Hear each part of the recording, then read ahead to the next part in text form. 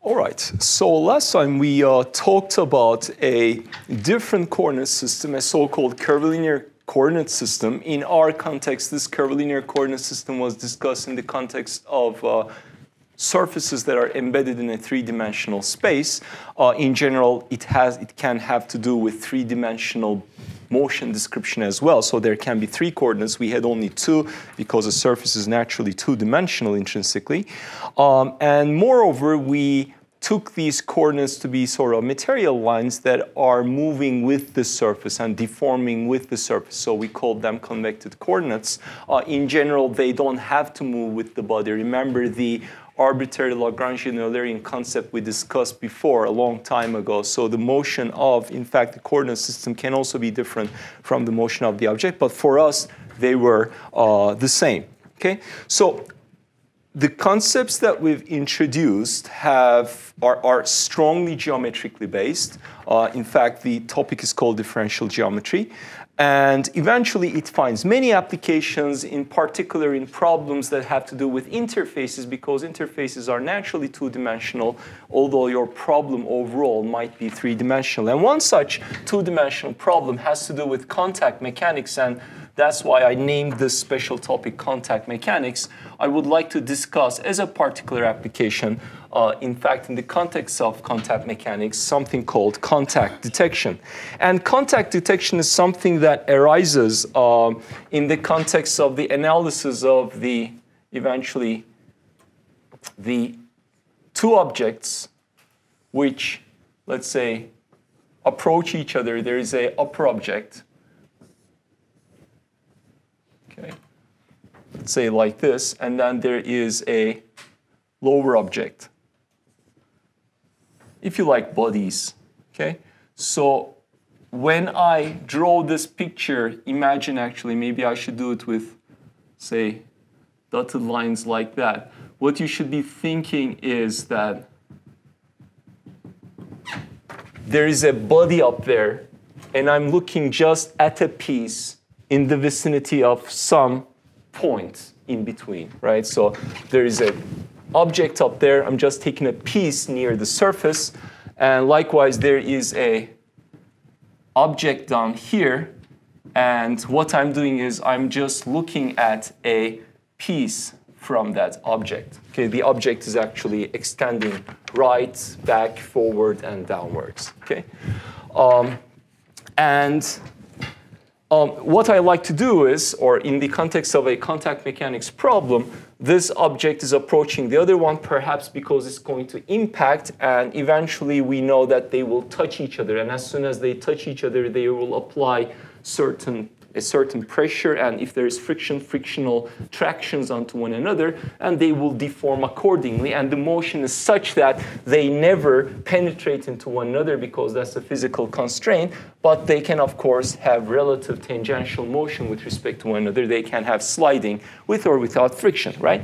So if you want to model this problem in a computational setting in particular, so in the context of so-called computational contact mechanics, the first step towards simulating such a problem requires that you are able to detect contact. In other words, whether a point, let's say, on that object is actually contacting the surface below. Okay? That's a simple problem. And visually, you see that, for instance, if I pick a point, let me say,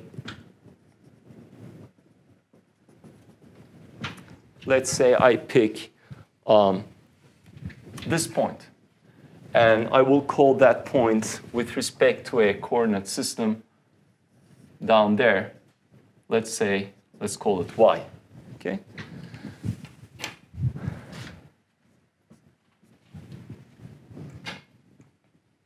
And there is there is a surface down here. And you already see that, well, you can say the point y is not contacting the lower body y because there's a distance between them, right? So you visually see that. Now, when you sort of model this problem numerically, you have to calculate what that distance is and make sure that that distance is actually according to you, such that it does not allow penetration. So there is a certain gap between the bodies. Okay? So before I solve the problem in that fashion or model the problem in 2D, let me first do it in 1D.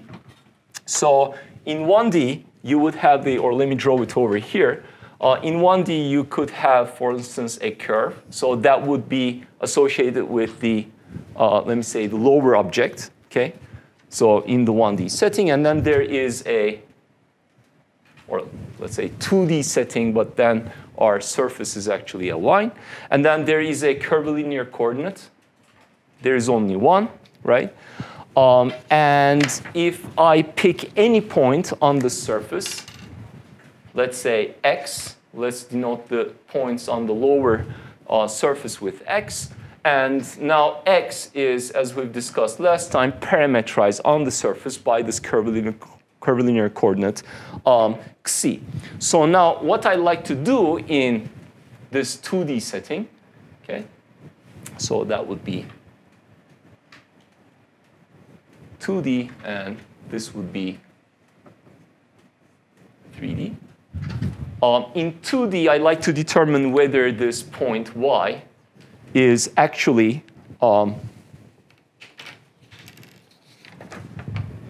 in contact or it's sufficiently close to the other surface or not. And so the condition that you check visually is, of course, searching for the minimum distance. So in other words, when I check for contact between two surfaces, I would do the following. So for instance, if I'm at that point,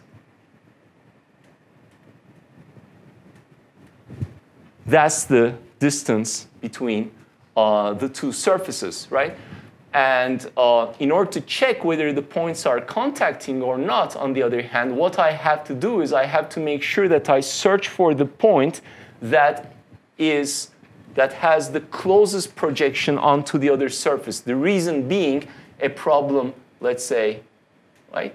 Simple problem like this, right? If I'm here, that's point y, and that is my surface, this point is about to contact the surface at that point. If I search for or calculate the distance to any other point, it might be very large, but to this point it's very, very close. Okay? So when you look at whether, or I ask you, at which point is the blue point about to contact, you would say about here. And what you're doing in your mind is searching for the closest point, so-called closest point projection onto the other surface. And geometrically, what's special about that closest point projection is that the normal to the surface aligns with the position vector that points from this point to its closest point projection, right? So the point that this blue y point is most likely to contact at this stage as time progresses is probably that point and not any other point, okay? So computationally, you would seek for a particular xi bar, okay? And at that particular coordinate, you have a particular value of x, and x bar is simply x evaluated at xi bar. And at this point, you have a normal. Let's call that normal n, okay? And at the closest point projection, the normal to the surface points from the point of closest point projection, so that's x bar, to y, the point that you are searching or you're trying to detect contact for. So similarly, on this surface, in order to see which point, this point y, is most likely to contact on the other surface, in order to find that out, what we're going to search for is this thing called closest point projection.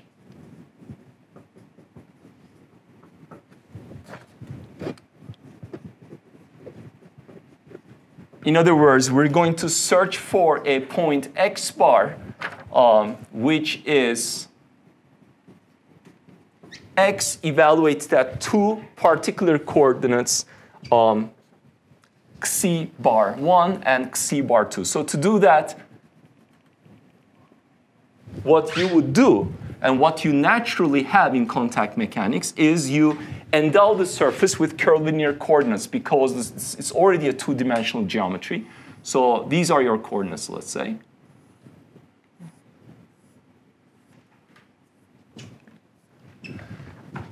And so you have, let's say, in that direction, Xc1, and in that direction, Xc2. Okay? And we could be looking at the value of x at any point, and the value of x is a function of Xc1 and Xc2. But there is a special point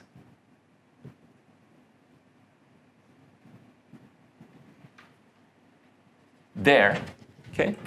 And that point is what we called here x bar, okay? And that point is the closest point projection. And what's special about that point is that the normal to the lower body, to the lower surface at the closest point projection is such that it points from x bar to the point y, okay? So the answer to the question, at which point is y most likely to initiate contact with the lower surface, the answer is at x bar. Okay? So we have to find out what x bar is in the context of contact mechanics, and that's the topic of contact detection. So numerically, we have a parametrization, or theoretically, you have a parametrization of the surface. You know what this point y is, so that's a given, and I'm searching for the closest point projection from the upper surface to the lower surface. So to carry out the projection, the first step is to define a gap vector. The gap vector is simply the distance, or the vector that points from x bar to y, all right? And we know that that vector is in the direction of n, okay? If x is equal to x bar, okay? Because that's by definition our closest point projection. It's the vector that aligns with the normal. So of course it has a sign in between. It has a magnitude as well. I'm going to denote it as such, okay? Minus gamma. So presently, y minus x bar, it's this vector, okay? N is already in that direction, and the distance is, so n times whatever there is here, it should be positive because y minus x bar is pointing in the direction of n. So in that picture, gamma is negative, okay? So in this particular picture, gamma is less than 0 here, okay? So in other words, if I successfully carry out this closest point projection and find this point x bar, from x bar I would calculate, based on that vector and based on the knowledge of the normal vector, I can calculate gamma. And my calculation tells me gamma is negative. And from the calculation, without having any visual picture of the two surfaces, I can tell you immediately that these two surfaces are not touching each other because there is a gap between them. So what I've done with this very simple equation is I've allowed you to detect whether these surfaces are touching each other or not touching each other. If they touch each other, gamma is equal to 0. If this surface, or in particular this point y, tries to go into the lower surface, gamma has to be positive. Okay? So as I do my calculations, these things work iteratively. So you have one surface, you have another surface. You make one surface approach the other, and at many different points of one surface, you check for closest point projection to make sure that none of these points are actually penetrating the other one. So you incrementally solve this problem. Okay? And so you increment the position of the lower surface, perhaps because it's moving with a certain velocity, and you keep checking for the value of gamma at many different points. Everything is negative, negative, negative, negative, and at some point, this happens. And that means that, well, you've taken a step from that configuration to that configuration numerically, but that shouldn't have happened because my hand penetrated the eraser, right? So what has to happen, in fact, is this has to happen. This now has to touch the surface, and my hand has to deform so as to, let's say, conform to the geometry of whatever it's trying to contact, right? So that's how contact mechanics works. It makes sure that there is no contact between the surfaces, and eventually gamma allows me to detect contact and do something about it. So that's what we're going to talk about. But first, I have assumed that I know what this projection is, but of course we have to find it. Now, first of all, gamma here is called the normal gap.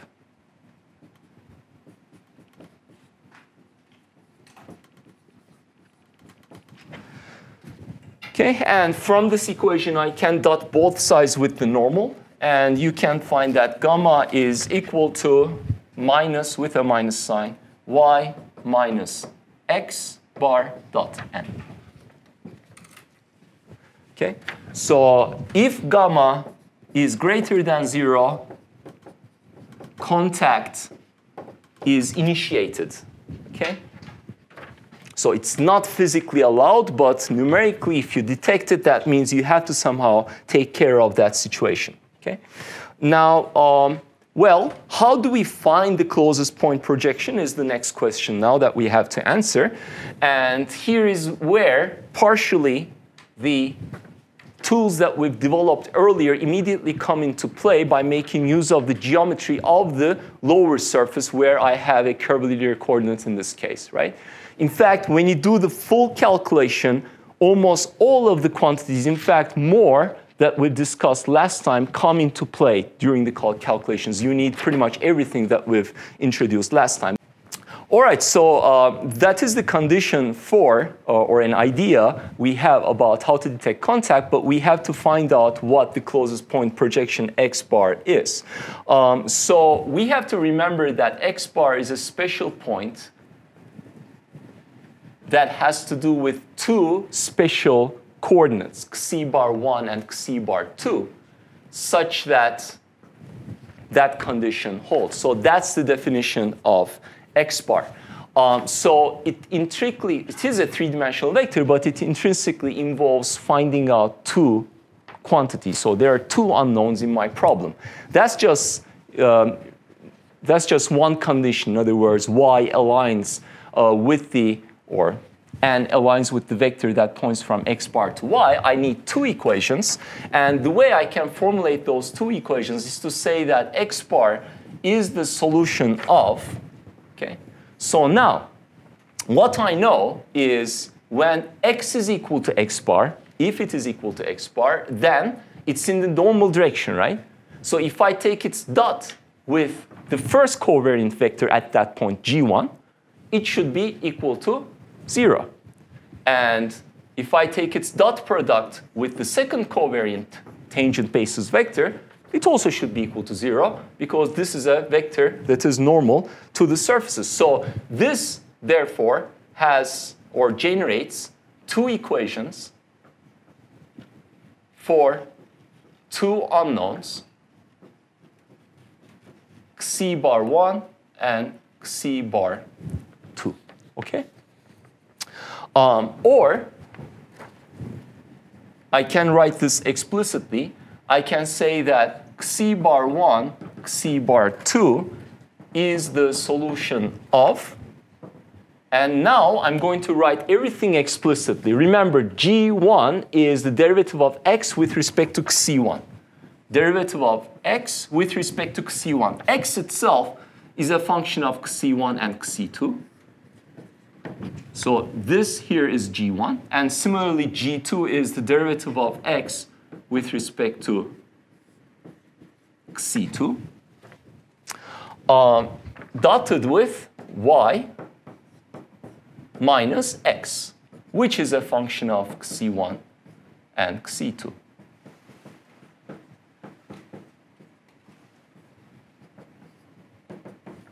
Okay. And this holds, right?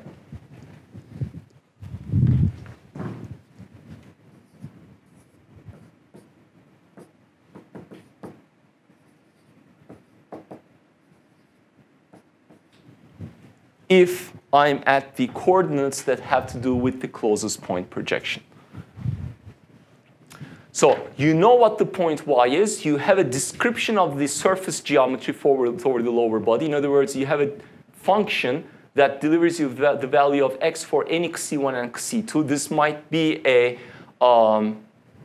non-trivial function, but we assume you know what it is, and you can write down this function at least in a numerical setting. It's not a problem. And likewise, therefore, you can take the derivatives. You can take a derivative with respect to 1 and 2, respectively delivering the two covariant basis vectors. And therefore, you have two equations that are, in general, nonlinear in terms of the two coordinates, xc1 and xc2. And you search for xc bar alpha such that the equality holds. So that's where you would have to solve two nonlinear equations in terms of two unknowns. So these equations are nonlinear. So within a typical, let's say, Newton-Raphson type solution scheme that you might remember from your numerical algebra or mathematics course, you would have to do some sort of linearization, and then you would have to take derivatives of these quantities, and that's where some additional constructs that we've discussed last time also appear. Okay. But we're not going to concern ourselves with the details of that solution. This is just the particular description and the way for finding what the closest point projection is. So you go to a certain point, you solve these equations, and you find this closest point projection x bar or xc bar alpha. And then once you know its closest point projection, you go back to the previous board setting and you find what this gamma is, the normal gap. And this normal gap, if it comes out to be negative, you're safe. The two bodies are not contacting each other. Otherwise, you have to do something about them. So in particular, suppose, as I discussed a little while ago, suppose you do the calculations, you find the closest point projection, you calculate the gap, and it comes out to be positive. So that's a problem because physically the two bodies cannot penetrate each other, but they seem to. So what you have to do in a numerical setting, somehow you need to take a step back and do something about that situation. And what you do is you initiate a contact scenario. And I'm going to discuss this in the context of frictionless contact where the bodies can freely slide with respect to each other. So in the context of frictionless contact, when two objects contact each other, there can only be normal pressure between them, no tangential traction. So that means that the traction is in the direction that is normal to the surface. In this case, N is normal to the lower surface. And if I'm going to talk about the pressure, it's compressive, of course. So if P is positive, I have to put a minus sign. So that is the form of the traction that acts on the lower surface because the upper one is pushing on it, it's trying to contact it. Okay? The traction that acts on the upper one is the minus of this one. Okay? It's because the interaction is equal and opposite. Okay. So now the pressure is strictly speaking, okay, and here you can recall some closely related concepts that we've discussed before, in particular in the context of incompressibility, where the pressure had a similar role. The pressure is, strictly speaking, in this context, a Lagrange multiplier that enforces the contact constraints, and it operates in the following fashion. So here, this axis is gamma, the normal gap between the two surfaces, or a point on the upper one and the closest point projection on the lower one. And this is the pressure between them. And the way it theoretically should operate is the following. So first of all, if the gap is negative, that means that the 2 points are not contacting each other, right? The bodies are far apart, right? So now they're approaching each other. The gap decreases, decreases, decreases. And now you come to a point where gamma is 0. The two surfaces touch each other. If you try to push the surfaces further onto each other, you generate pressure between them. But the pressure is generated in such a way that there is never further penetration. So the pressure does increase, but gamma is always 0. So the condition of contact is initiated by the generation of a pressure that acts as a Lagrange multiplier, which prevents gamma from becoming positive. Okay, so it's a constraint that's being enforced, similar to incompressibility, if you like, right?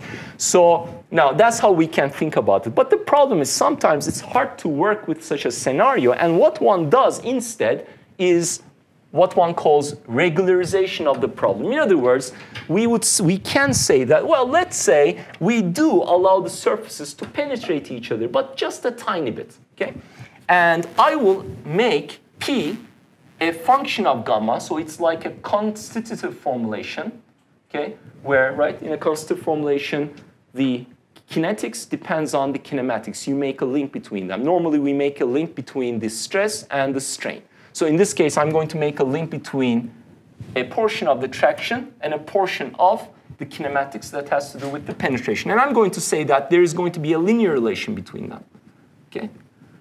So in other words, I say that, well, I do allow the two surfaces to penetrate each other, but the more they penetrate, the more force will be generated, and therefore at some point I'll find an equilibrium, and it will prevent the surfaces from penetrating each other indefinitely. There is some resistance. And this slope, let us call some parameter epsilon, okay?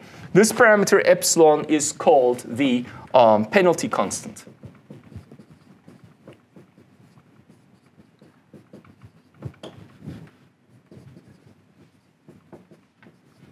And penalty regularization, in fact, it's a very simple approach to any problem with constraints in general in optimization, in nonlinear optimization as well, right? So, well, ideally, of course, you want to obtain the solution that is as close as possible to the theoretical one that you want, the red line. So obviously what we want is a line that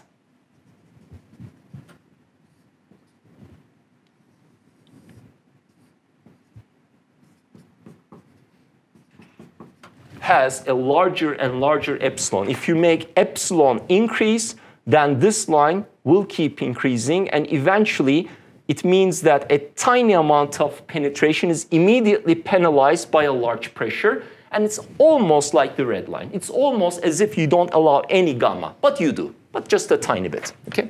So in that context, so what we are going to say is, right, in the context of penalty regularization, we're going to say that P is equal to 0 if gamma is less than or equal to 0. In that context, I don't have to worry about contact, that this is entirely allowed. But if in my calculations gamma tries to become positive, then I penalize that penetration, ideally with a large penalty factor, so that the pressure is sufficiently high so as to prevent the penetration between the two surfaces, okay? And the way that you ensure that you have a sufficient large epsilon is to somehow make a link between the value of epsilon and the elastic properties of the material. So for instance, you can say that epsilon is much, much larger than E, the Young's modulus, right? And the rationale behind that would be, well, epsilon somehow has to do with the penetration and local deformation of the bodies. If I make sure that epsilon is much, much larger than E, which governs that deformation, I can make sure that gamma is somehow sufficiently small. So that would be one way to make sure that you have a sufficiently large epsilon, to make sure that it's larger than the Young's modulus, sufficiently large. So this, of course, again, I highlight, it's a numerical approach. Theoretically, what you are seeking is the red line. Okay? In fact, there is also numerical methods where you directly work with Lagrange multipliers to ensure that you are remaining on that red line, but that's another story. Okay, so therefore, in a numerical setting, now what we have is I have a point, and I have, in fact, let's say, two objects that are approaching each other. And let's say I have R1 and R2, two bodies. These are their reference configurations. Let's say you fix one body, fix where it is, and what you do is you apply a traction distribution onto the other body. And now, as a result of that traction distribution, this body is going to accelerate and move towards that one. So when I look at the current configuration,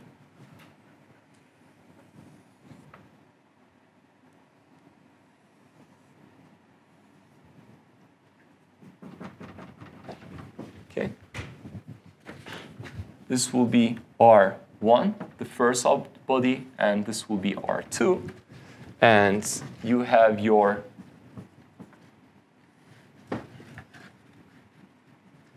force applied onto the lower object, so it's impacting the lower one. And what you do is you physically expect the initiation of some contact zone between these two objects.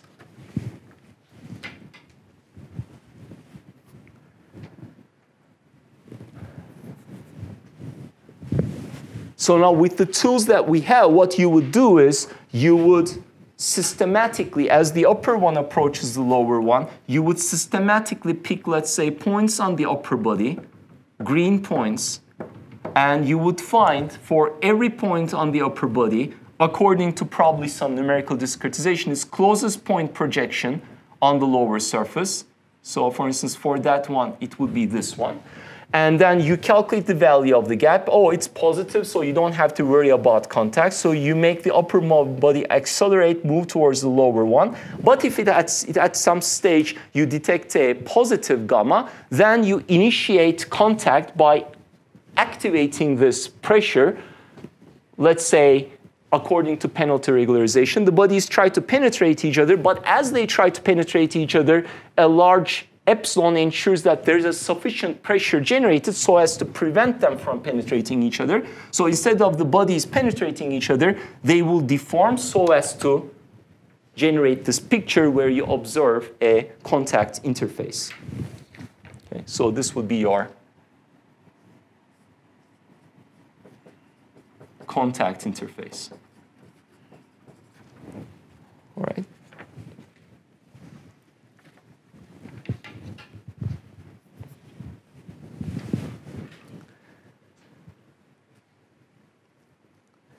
And there is something strange about contact mechanics. So earlier in the course, what we talked about is two kinds of nonlinearities. I told you that there are, in the context of soft matter, mechanics of soft materials, I told you there are two primary sources of nonlinearity. One, geometric nonlinearity, right? There is the infinitesimal strain tensor and the general large deformation strain tensors. If deformations are small, all measures of strain condense to the infinitesimal strain tensor. There is only one measure of strain. So that is geometric nonlinearity.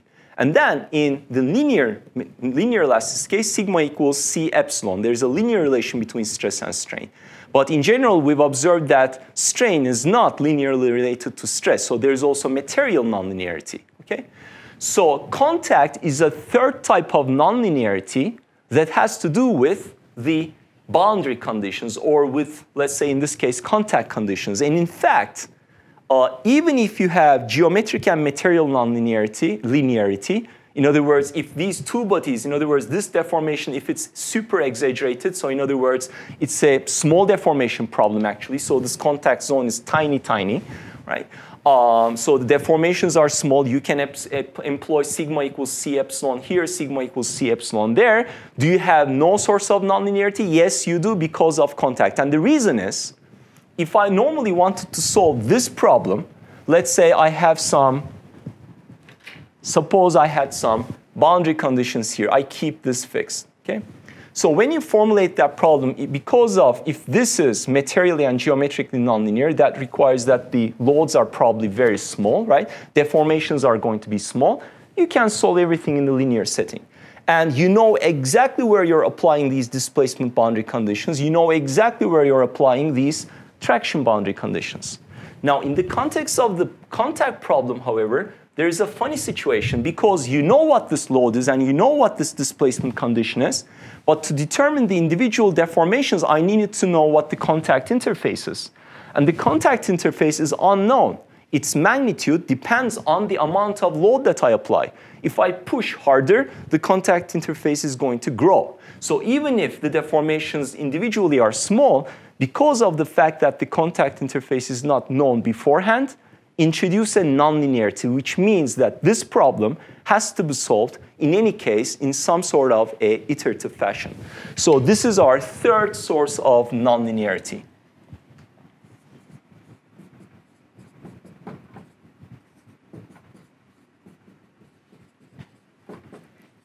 So again, nonlinearity manifests itself through the fact that in a numerical setting, you have to pursue some iterative solution procedure.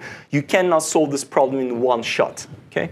Whereas the individual problems with prescribed boundary conditions on either body, for instance, on the example that I just gave, it can be solved in one shot, okay? So that completes also nicely and complements some of the things that we've discussed before with respect to nonlinearity. All right, so in fact, that's, by the way, how I'm picking these topics, to make sure that there's always some link between them and there's some larger picture, let me say, emerging.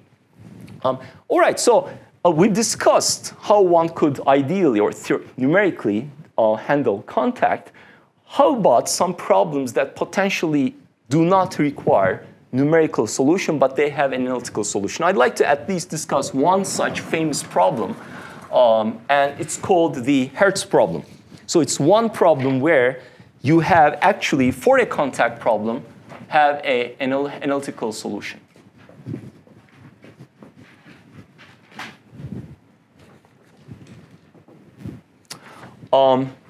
So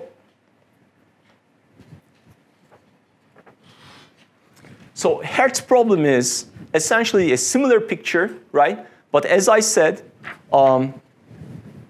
you can actually have the situation where the bodies are linearly elastic, so which means eventually geometric and material linearity. The problem is still nonlinear, okay, due to contact conditions. I'm going to assume that those contact conditions are frictionless, all right? And I'm going to assume that the surfaces are non-conforming. Okay. Two non-conforming surfaces could be, for instance, drawn like this and like that. Okay. Imagine there is some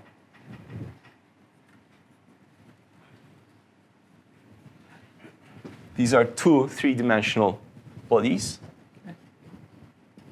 Okay. They are contacting each other, and non-conforming means is that one is curving up, the other one is curving down. So if you like, the signs of curvature appear to be of different signs locally. So now, what would conforming mean, by the way? For instance, if I have that object and that object, that's a conforming contact. So one fits sort of onto the other one. Here, there is no such fit, right?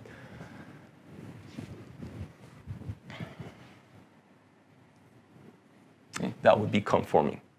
All right, so that's the problem we'd like to look at. And we're going to assign, because we're dealing with linear elasticity, in terms of material parameters, we're going to assign two material parameters, the Young's modulus and the Poisson ratio.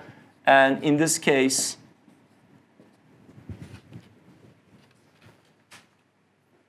E2 and nu2. And subsequently, we're going to zoom on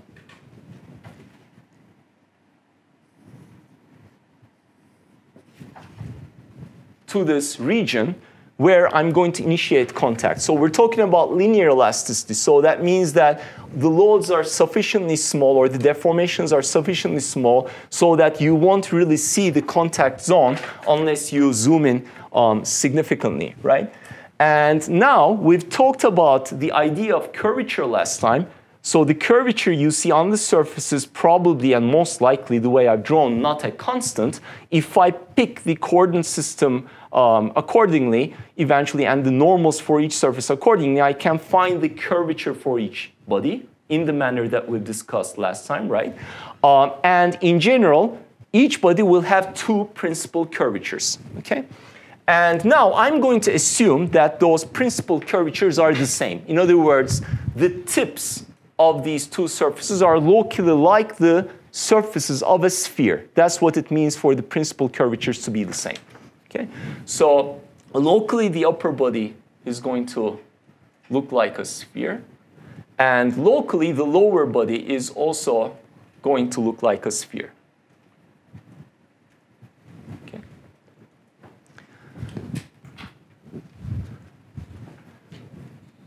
So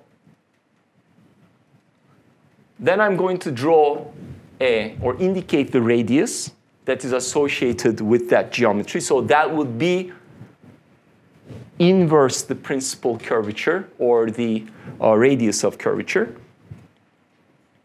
And the other one would have a radius of curvature too. So R is radius of curvature.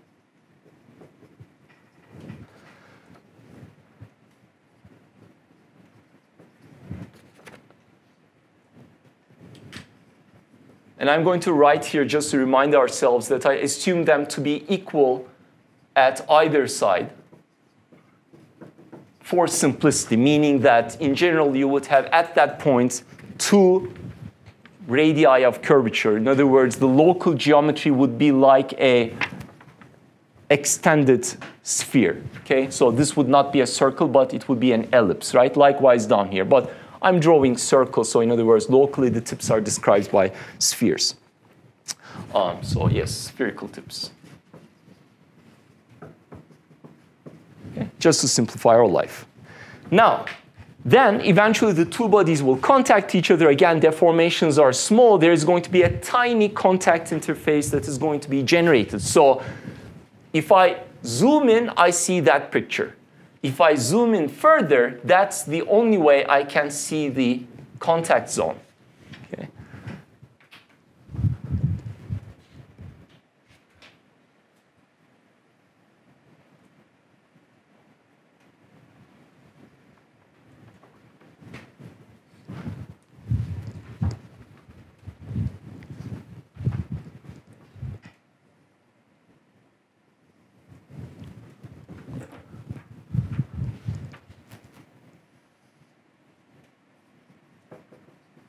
This is the contact interface. So the region I'm analyzing is very small compared to the actual geometry, and the contact interface is even smaller than that geometry. So under those assumptions, let me say, roughly speaking, the solution to the problem is quite elegant and simple, and let me draw it on the other board. So the solution I'm seeking is very clear. I'm looking for how large the contact interface is, and I'm looking for a measure of the deformation between the two surfaces. So in other words, those bodies approach each other by a certain amount, and I'm asking myself, well, what is the force that is generated due to contact? It's a very simple question. And that's what the Hertz problem tries to answer. And the solution consists of first defining a so-called equivalent Young's modulus, E star.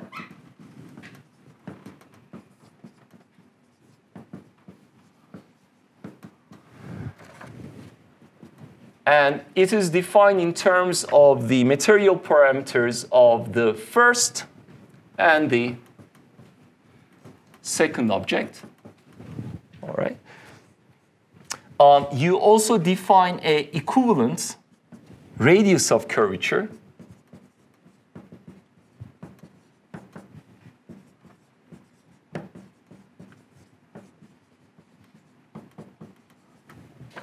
Which is 1 over R1 plus 1 over R2 in terms of the radii of curvature of the two objects locally. Okay. Now, once you define these two, what you're essentially doing is you are condensing the problem to a situation where you have only one Young's modulus and only one radius of curvature. So since we have only one material parameter and one geometric description of the interface, what I can do is I can think of, or I can assign this Young's modulus to a single deformable object. Okay? That is contacting a rigid surface. So the surface does not deform, and this object is deforming, and this object has a radius of curvature r and Young's modulus E star.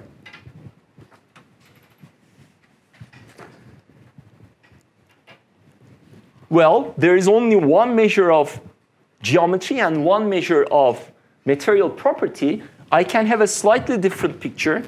So we have in this case, a elastic indenter. The upper object indents locally the lower object, such as in the tip of a indenter of a hardness tester, if you've done one. And then the alternative picture is to think of the upper object, which has a radius r, indenting a elastic so-called half space. In other words, there is an elastic surface here that is very large in both dimensions. It goes down also in the depth direction. And then there is a rigid indenter now.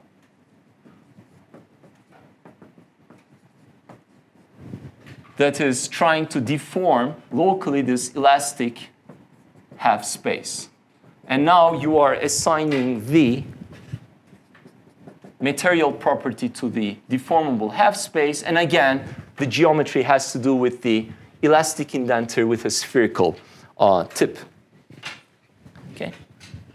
So the original problem contains two spherical tips with two different sets of material properties. But once we condense all of that information to a single material parameter and a single geometry measure, then this is the way we can now interpret what we locally have. Either an elastic indenter deforming a rigid surface or a rigid indenter contacting an elastic half space. In either case, the information that we're looking for is, well, if I apply a certain force F, this elastic indenter is going to move down. It's going to deform and initiate a contact interface between the two bodies. Okay? And that contact interface is going to have a certain radius that I'm about to describe shortly. And as a result, this upper deformable object is going to move down a little bit because it's deforming and spreading on the rigid surface. Alternatively, if I have a rigid indenter and I apply a certain force, this rigid indenter is going to indent this lower body a little bit. And eventually, again, there will be a downwards motion by an amount delta. And I'm interested in what that delta is. And finally, due to the generation of a contact interface, there is going to be some pressure distribution within this contact interface. And I'd like to also find what that is. And the solution of the Hertz problem precisely delivers us the answers to those questions. And I'm going to describe the pressure distribution through a variable p bar, which is the value of the pressure at any point divided by the maximum pressure that you find out. And the other coordinate I'm going to describe as radial distance from the center of contact zone. So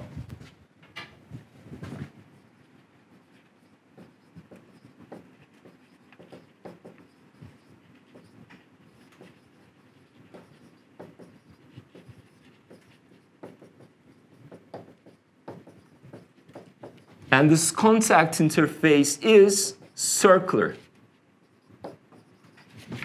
And the radius of that circle is going to be r max. Okay. The radius of that circle is going to be r max. the maximum pressure that I observe within the contact zone will be Pmax, and it turns out Pmax happens at the center.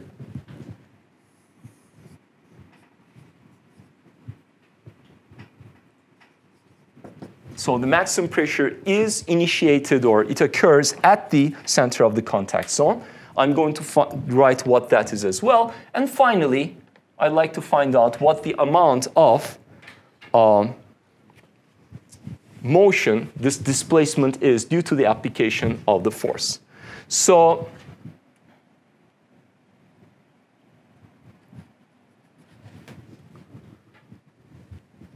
now, with respect to the distribution of the pressure,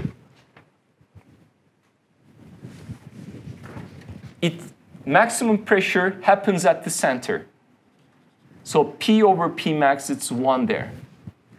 When I move away, it's going to decay. The reason it decays is eventually at the edge of the contact zone, the two bodies will lose contact with each other. There is no more contact anymore. No contact means no pressure. So at the edge of the contact zone, there is 0 pressure, and that's the way the pressure distribution looks. And the function itself is P bar is equal to square root 1 minus R bar squared. So this is our normalized pressure distribution.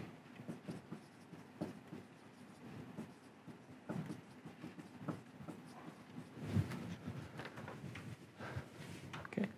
So that's the solution that the Hertz problem delivers us.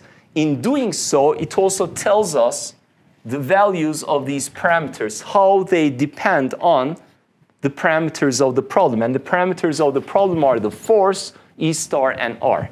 So it turns out the size of the contact zone, or the radius of the circular contact interface, is equal to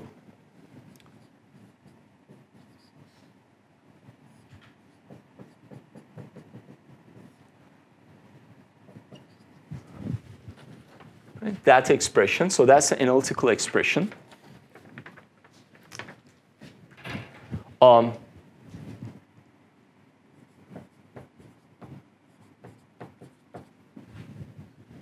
I tried to describe on the earlier board that we expect that size to be much smaller than the radii of the curvatures for the curvatures of the two-body because deformations are small.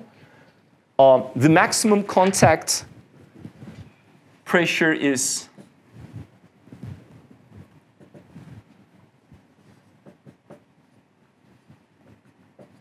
that.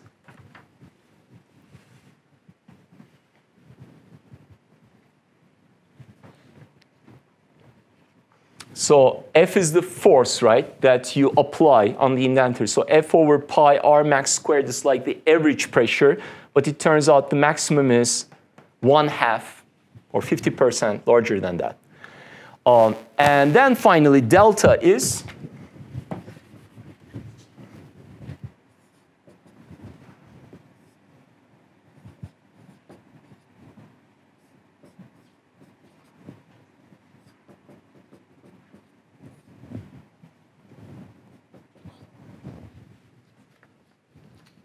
that.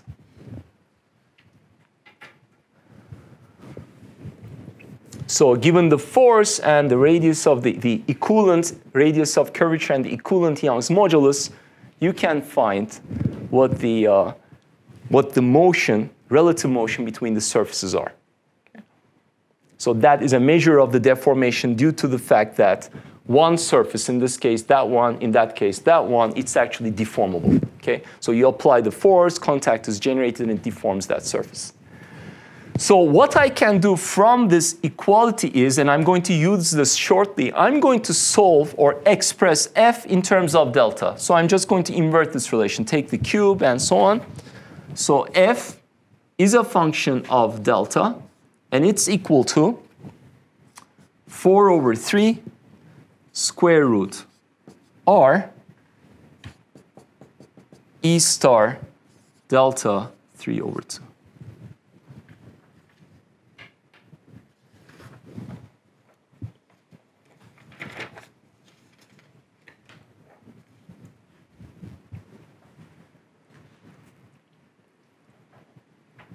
So that's a nice expression because it allows us to answer the reverse question. If I displace this rigid indenter by a certain amount delta, what is the force that is generated from this contact situation? And the red equation answers that question, right? And again, remember, so this is a solution of the actual problem where both bodies are deformable. So the situation where I have a elastic spherical tip and underneath there's an elastic spherical tip and I apply a certain amount of displacement and I'm interested in the force that is generated due to the contact between these two deformable bodies, it's again from this expression. I'm just condensing that information, that two deformable body problem, into a problem where there appears to be only one, but the parameters that appear are in terms of the parameters of the two deformable surfaces. So the same solution applies to the other one as well. And in fact, that's how we're going to, or how we're going to use, make use of that solution very shortly. So where we're going now is, so we have an idea about how to deal with contact. And in general, the problem does require numerical solution schemes. Even at material and geometric nonlinearity, the problem is iteratively solved. It's nonlinear. It's a challenging problem. But in some cases, there's an analytical solution. Okay? So now, having come to this stage, based on the tools and ideas we've developed, let's move to something now that sort of makes a link to some of the concepts that we've discussed before, in particular discussion of a behavior, material behavior of a solid object in the context of elasticity, in the discussion of a fluid behavior in the context of Navier-Stokes equations, and in fact something that has to do with partially with atomic to continuum scale transition and homogenization and micromechanics. So the thing that makes a connection naturally in this topic to all of those topics is an application of contact mechanics to granular media.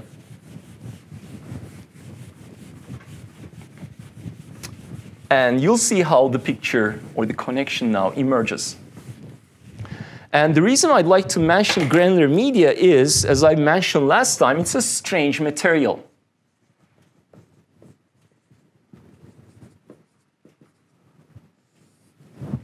So one famous problem that's relevant to granular media is slope failure. So this is something that typically happens when you have a lot of rain, there's a hill, and due to the rain, at some point what happens is that some portion of the hill, right, it's just, there's a landslide generated, slides down and generates a catastrophe, right?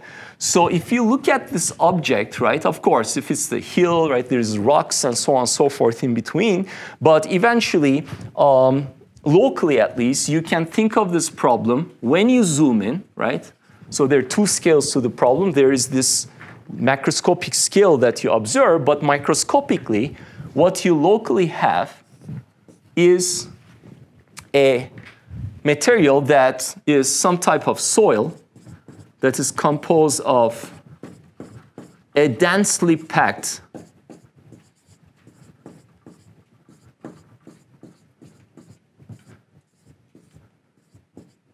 right, of varying sizes probably of particles.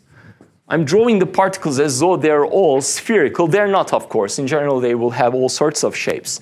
And let's say that is our soil.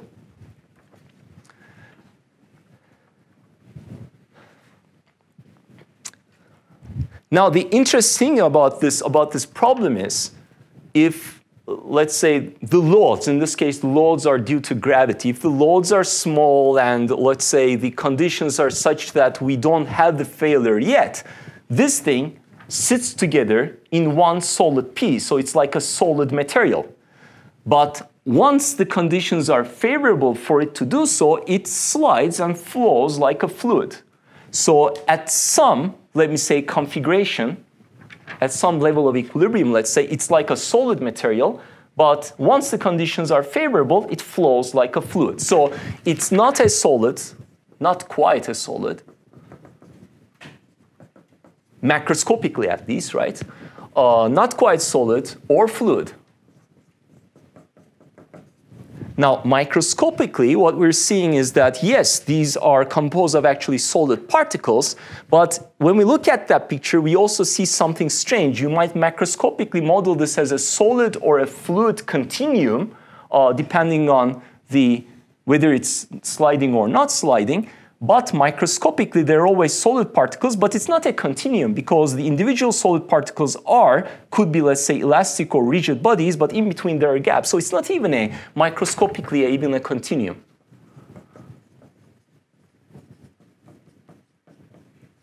So the microscopic scale cannot be treated throughout as a single continuum. The individual ingredients are continuum particles, but the microscopic material is not continuum. So that's one example. There are many other examples. So for instance, one example from physics is planetesimal formation. So the idea is, and I'm going to draw a caricature here, you have your rings on your planet, right? And if you look here, what you see is that you have tiny, tiny particles. These tiny particles of dust or whatever, if the velocities and conditions are favorable, they will hit each other as they move, and they will form aggregates of particles. And if these aggregates of particles grow in size, they can form the seeds of tiny planets that are called infinitesimals, planetesimals. Okay? So in this case, you have many particles flowing through a field. At no stage are they like a solid. They're always like a fluid, but locally, microscopically, when you look in, you have tiny, tiny solid particles that are somehow interacting with each other through the conditions of contact. And that's what's important about the previous problem as well. Microscopically, the condition that governs the motion and deformation of this material is contact conditions between individual particles. If the conditions are favorable for it to stick, it means, or for it not to slide, it means the frictional forces are sufficiently high and well configured to keep this thing standing in one piece like a macroscopically solid material. If not, it flows like a microscopically like a fluid material. There are other important applications like granular food processing. Right. You might see as you travel through the countryside, like huge containers for, let's say, wheat, and to store also, therefore, these granular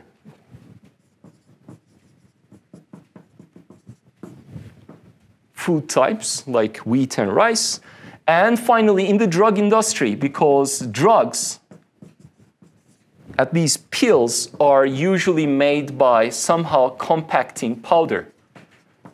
And powder itself is like a granular material. So in all of these conditions, things are governed by contact conditions, microscopically at least. And macroscopically, you might have a solid-like or a fluid-like behavior. Now, of course, if you're interested in any one of these problems, let's say you're interested in that problem, or let's say you're interested in simulating how to make a pill from some powder, right? Well, to model the macroscopic process, you would probably be interested in how much, let's say, force should be generated in order to compact a powder into the shape of a pill, let's say, right?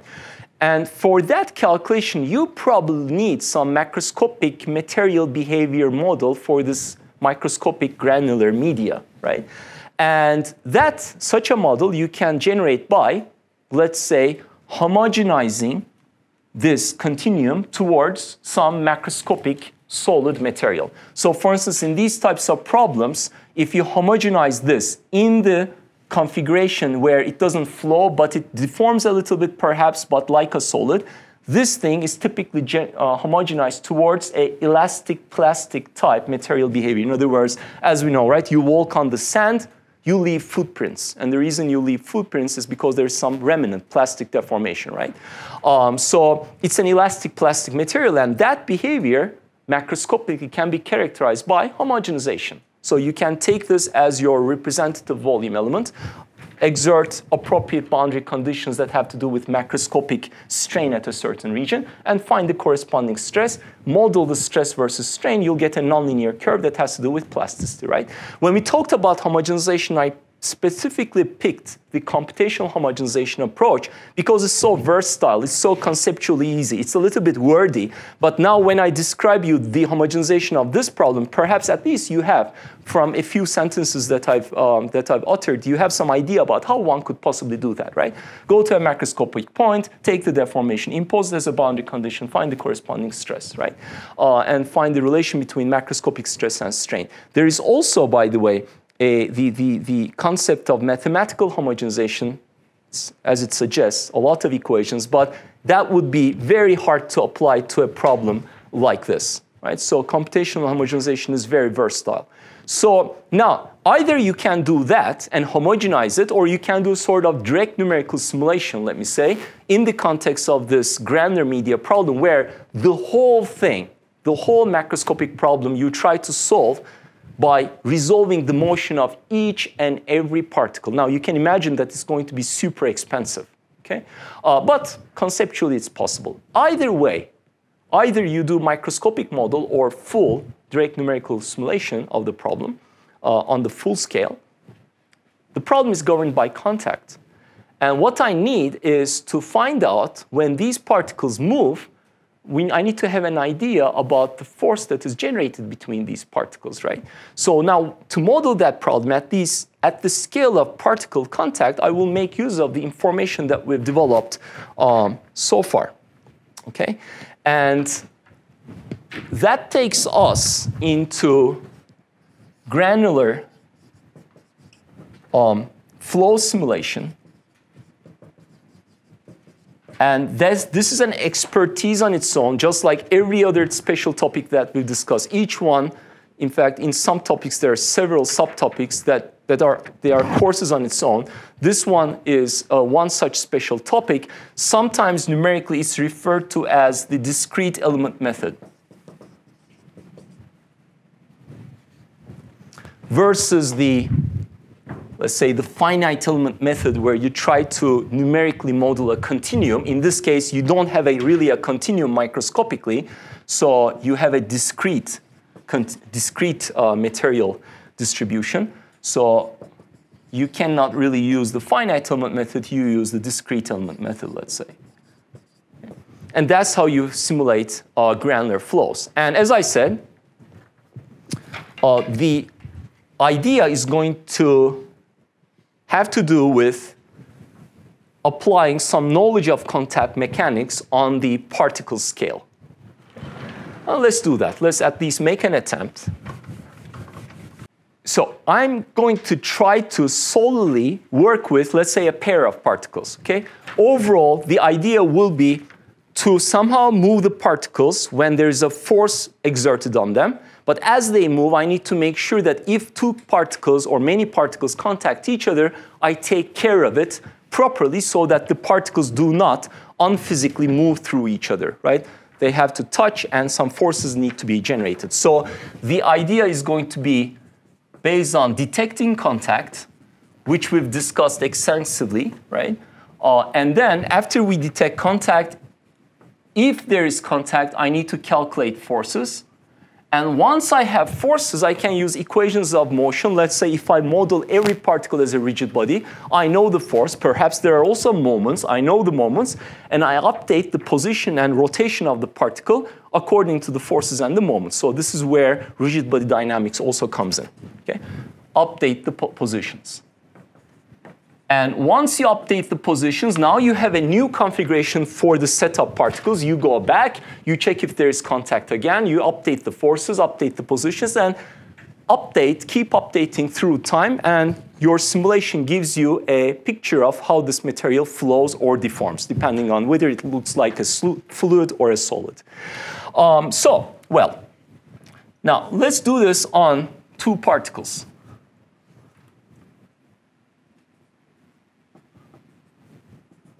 Okay. So I have two particles. This one has radius, let's say, R2. That one has radius R1. There is a coordinate system somewhere.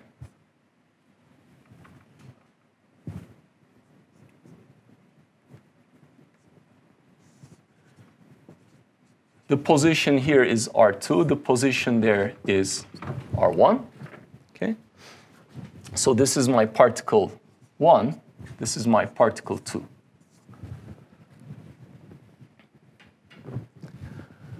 So first, given two particles, I need to find out if there is contact between them. Now, the distance between the particles is clearly R1 minus R2, but we don't know if there's penetration or not. So applying the ideas that we discussed for contact detection, now what I can do simply in this scenario is I can calculate the distance. And if the distance is less than the sum of the two radii, if these are spherical particles, right? And that's how I've drawn them presently. Okay.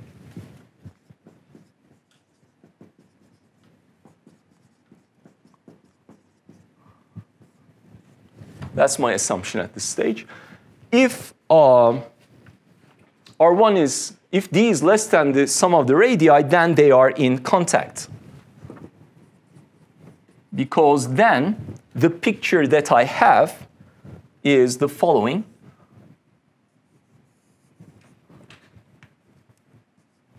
Right? This is the first, this is the second particle.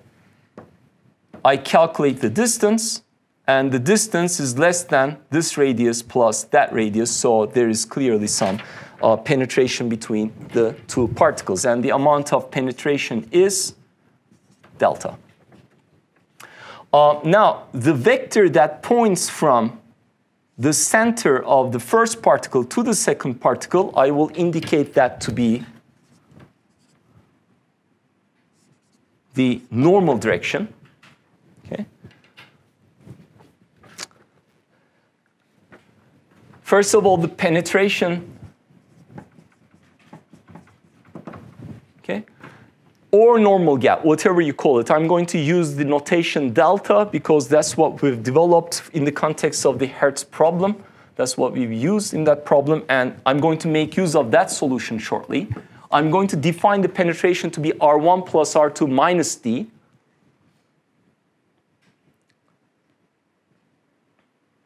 So that's greater than 0 if there is contact. So it's like gamma for the continuum contact detection setup. All right.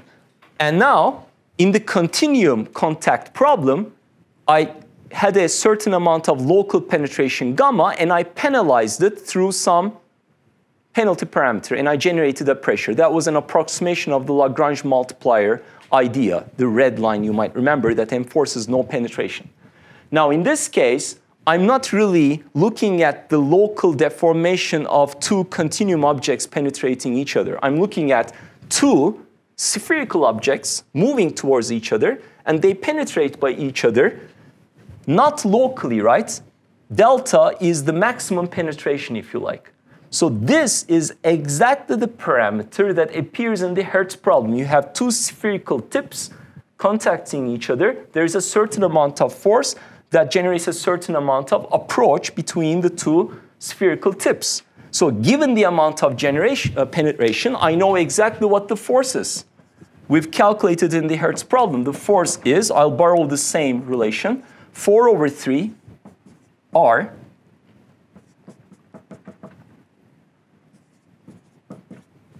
That's the relation. So here we are obviously assuming that we're invoking the assumptions underlying the Hertz problem. In particular, the two particles are elastic. Of course, if they are not elastic, then this relation is not true. in that case, you might somehow have some other components that affect the force. But I'm presently invoking the assumptions that underlie the Hertz problem. Okay?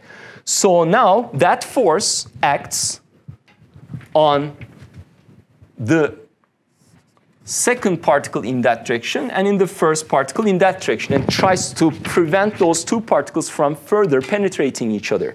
So now, once you have, right, we've detected contact, we calculated the force, now we want to update the positions. Well, how do we do that? Well, we have from linear momentum balance of a rigid body, we know that mass times acceleration, rate of change of the linear momentum, is equal to the first force, which is minus F times n on the first object, right? F is the magnitude and the direction is minus n. And on the second object, it's m2 Fn. And here n numerically is something you calculate by making use of the particle positions. All right. So now I have the equations of motion, and the way you update now those particle positions is very simple. In fact, when we covered atomic to continuum scale transition, at some point I said, well, you could equilibrate the particles by making use of molecular dynamics, because the initial configuration of our crystal, when we were invoking the Cauchy-Born hypothesis, it had to be in equilibrium. It had to be a situation or a configuration where the individual atoms had a net force of 0 around them. Okay? So now if you look in this picture, if this soil is static, it's not moving anywhere, the net force on every particle also needs to vanish. Okay? And so instead of atoms now we have particles, each of which is a rigid body. So computationally, just like you would have tons of atoms, here also we have tons of particles. So the numerical setup is very, very similar. You have either atoms or solid particles, but you have tons of them. And in between them, there are forces. In the atomic case, you have molecular forces, right? Based on, let's say, the Lennard-Jones potential, you can calculate what the forces are. In this case, the forces come from contact. Okay? If they don't contact, they don't have any force between them. When they do, there is a force. But subsequently, the idea is also similar in molecular dynamics as well. Once you calculate the force or the net force on an object, in this case as well, the net force on the particle, in this case, it comes into contact only with one other particle. So that's the net force. In molecular dynamics as well, you would have the same equation. Mass, acceleration equals force. And, well, how do we find now the new positions? And the way you would find it is to invoke some numerical integration in time. Okay? So for either particle, you have the force divided by m. You know what the acceleration is. The acceleration is second derivative of the position in time.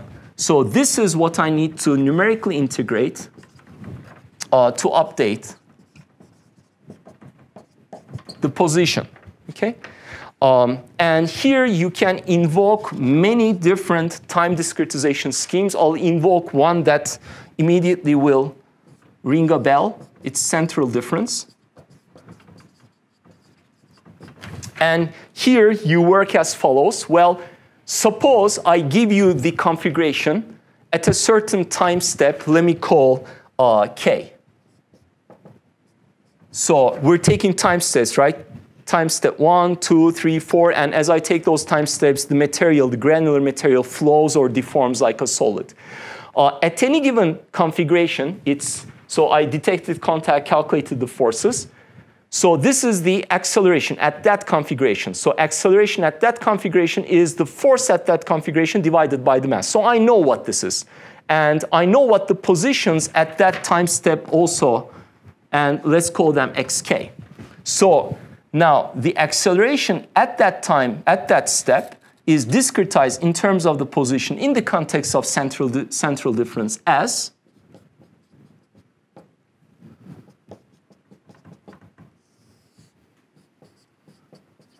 such. Okay, so here K is the time step we're at, and delta T is the step size. Okay. So I know the configuration of every particle at the previous time step. I know the configuration of every particle at this time step. I know the net force on every particle, and therefore I know the acceleration on every particle from the force. So I know what this is, and therefore I can update the position of every particle towards the next time step. Okay? So that's how now discrete element method would work, or molecular dynamics would work. You know the earlier positions, you calculate the forces, update towards the new configuration. Okay?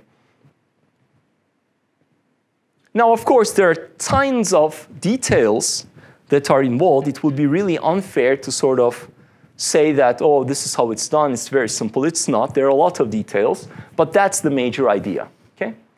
And we are discussing this idea presently in the context of granular media, which is governed by contact mechanics. And as I said, we've come to this very description of the force through various stages, starting with description of two surfaces, how they interact with each other, how we can, let me say, geometrically characterize the two surfaces and so on. And now, as an application, we're looking at a particular type of material behavior, namely granular media.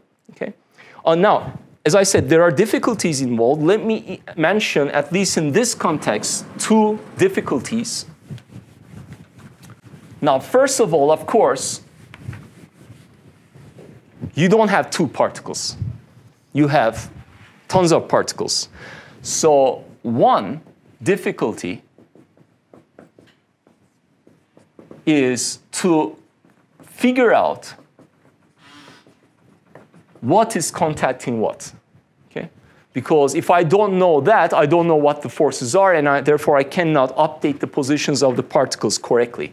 So you have a simulation box, and in this simulation box, you have, now I don't want to draw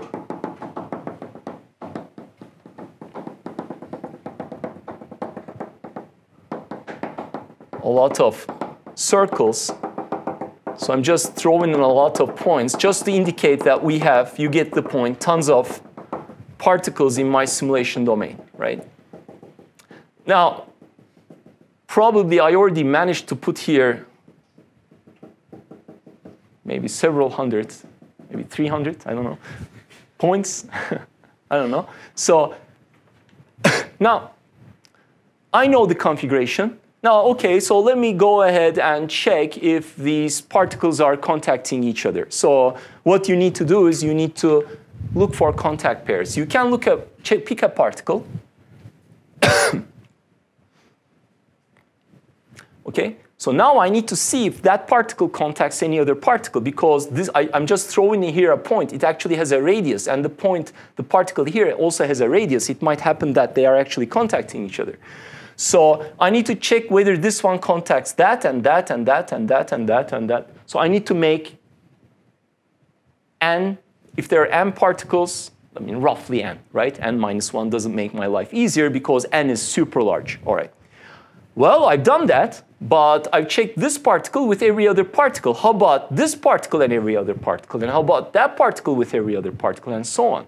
So if you go ahead and want to do this in a brute force fashion in the manner that I described, so we have n particles, and the challenge is that n is very large, and if you want to check contact one by one, the cost is going to scale with order n squared.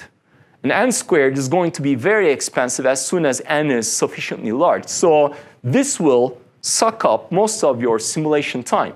So that's not something you like to do. So that's the first challenge. You need to figure out a clever way of finding out which particle is interacting with which other particle. In fact, a similar situation is occurring in the context of molecular dynamics, because in molecular dynamics, yes, things don't really contact each other, but every particle interacts with every other particle. This one interacts theoretically with the one over there as well because there are far field interactions, right? So, but remember, in that context, we didn't really need to consider particles that are far away or atoms that are far away because eventually the forces decay very rapidly. So we introduced a cutoff radius. So that cutoff radius can be introduced or thought of as a region of influence like contact. So there are certain particles it can interact with. Just like here, there are certain particles it can contact with. If you go ahead and brutally calculate all of the forces, then you're going to spend a lot of time. Okay? So there should be an efficient way of dealing with the particles that it can potentially interact with. And one such idea is called the binning algorithm. Okay? So without any detailed discussion, the major idea is to chop up your domain into smaller squares, the size of which should be chosen optimally. And then you say, well, okay, so these are my red squares. They are subdomains of the whole simulation domain. And now, for instance, I am interested in, let's say, that particle. And then I tell myself, OK, I somehow keep a track of the fact that this blue particle is in this red subdomain. And this red subdomain is far away from that red subdomain. So at no point do I need to consider the interaction of this one and that one. The only regions that I potentially need to consider are this one with those, right? Because those are neighboring subdomains. There is no way this one will interact with that subdomain, right? So immediately I discard tons of particles for potential contact check. Now, if you do that cleverly, if you apply the binning algorithm,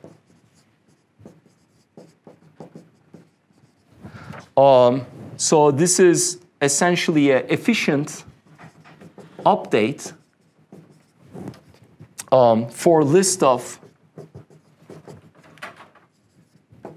potential contacts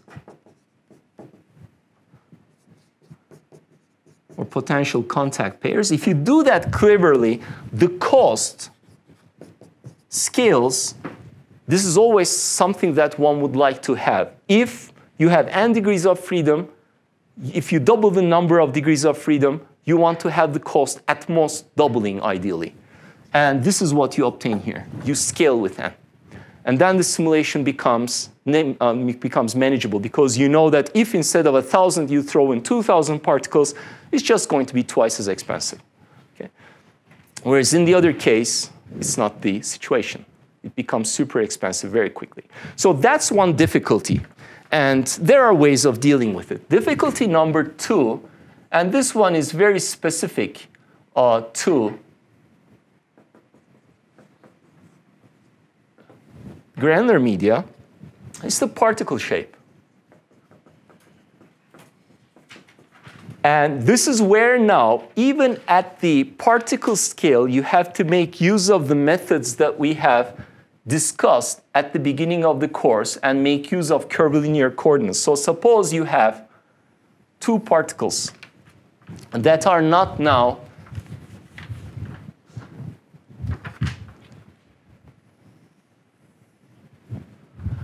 spherical, okay? I am picking them to be convex, right? They don't even have to be convex. In other words, they can be of that shape. And then life is even easier, right? So this is a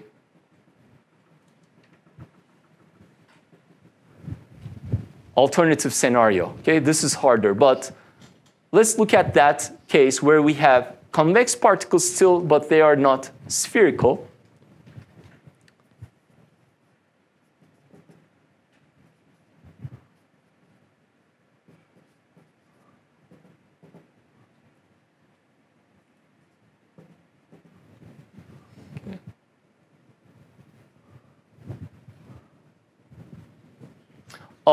And I'm trying to detect contact. Well, in the case of a sphere, you just have the central position, right? This one has a certain orientation. and you just check for the distance between the two. If it's less than R1 plus R2, boom, you have contact. That's not the situation here, because this distance might be sufficiently large, but contact might be initiated at the tip. So you have to search for contact. In order to do that, you have to endow these surfaces somehow with some sort of a curvilinear coordinate system, and work on the curvilinear coordinate system and introduce tangent vectors, normals, etc., and check for potential contacts at different points and make sure that any two pair is not penetrating each other. And if these are three-dimensional objects, you have to have locally at least two curvilinear coordinates on each one. But in any case, conceptually, the idea is simple. In this case, you can make sure that still that there is no contact between the two particles by checking distance at a special point. Okay? And that special point is the following. So first of all, I can pick that point and pick its closest point projection. Okay? This is not the correct way to check. In other words, if I pick this point and make the closest point projection is positive, I cannot ensure that there is no contact, because as you see here, this distance is smaller. And similarly, if I pick that point and make a closest point projection, it doesn't ensure that the bodies are not contacting each other. The special point is, so let me put a cross there and a cross there. If you pick a point such that the vector that connects the 2 points is perpendicular to both surfaces, in other words, the normals of the 2 points align, this is the point where you have minimum distance throughout the interface. And if this distance is positive, there is no force. Okay? So there is no contact, right? So this is minimum distance. Okay? That's what you should be checking, right? So there is some additional effort involved in the calculation of the minimum distance when you're dealing with a particle shape that differs from the spherical case. And so you have to scan and find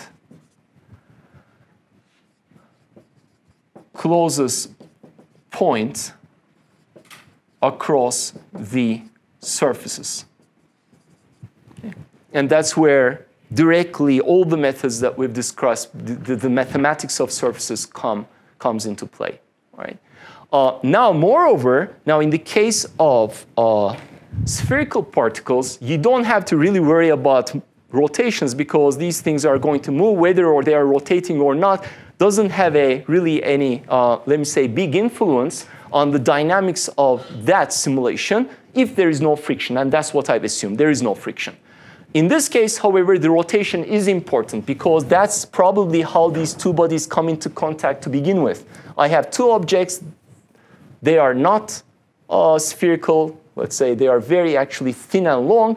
The way they come into contact could be not necessarily like that, but they move and contact by rotating, right? So in order to deal with the dynamics in this situation of the granular media, you need an update not only of the positions, but also of the rotational configuration, right? And that's where, again, the topic, the ideas that we discuss in the context of rigid body dynamics, that was our first special topic, that's where it comes into play. So you need the moment of inertia, you need the efficient update of that moment of inertia that we've discussed, and then you need an update for the orientation and a description of that orientation in 3D. Okay?